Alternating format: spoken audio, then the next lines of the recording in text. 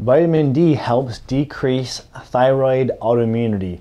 More good news. Hi, this is Dr. Ruscio, and you may have remembered several months ago we discussed a landmark study, to my knowledge the first of its kind, that showed that supplementation with vitamin D could lower thyroid autoimmunity, which was very exciting because we've seen a lot of correlation data showing that people with certain autoimmune conditions also have low vitamin D, but not nearly as much data showing that supplementing with vitamin D can actually improve autoimmune conditions. So the study that we discussed a while back was very exciting in that regard.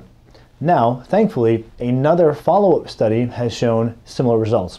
And I'll put the abstract up here on the screen, and I'll quote for you. The title of the study was "The Effect of Vitamin D on Thyroid Autoimmunity in Levothyroxine-Treated Women with Hashimoto's Thyroiditis and Normal Vitamin D Status." So a couple of things that we can pull away just from the title is that this was treating women who had hypothyroidism and were on levothyroxine therapy, and this is maybe even more importantly, they also had normal vitamin D levels. So they were above 20. And so even for women with normal, and again, what we call normal is somewhat debatable, but generally normal levels of vitamin D still benefited from some additional vitamin D supplementation with regards to their thyroid autoimmunity.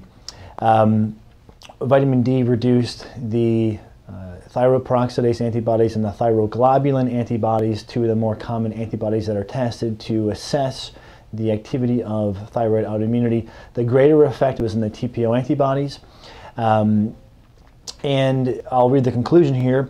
Vitamin D preparations may reduce thyroid autoimmunity in levothyroxine-treated women with Hashimoto's thyroiditis and normal vitamin D status. So very exciting, because what this means is you could simply take a maintenance dose of maybe 2, 4, or 6,000 IUs of vitamin D a day, even if you have normal vitamin D levels, and see a positive impact on your thyroid autoimmunity. You do want to be careful not to oversupplement with vitamin D, because levels that are too high can also be problematic, but certainly a lower maintenance type dose of around 2-ish thousand IUs a day is very reasonable and may help with thyroid autoimmunity. I'll also link to the review of the previous study on vitamin D aiding with thyroid autoimmunity, where they showed a 20% reduction in TPO antibodies after supplementing with vitamin D.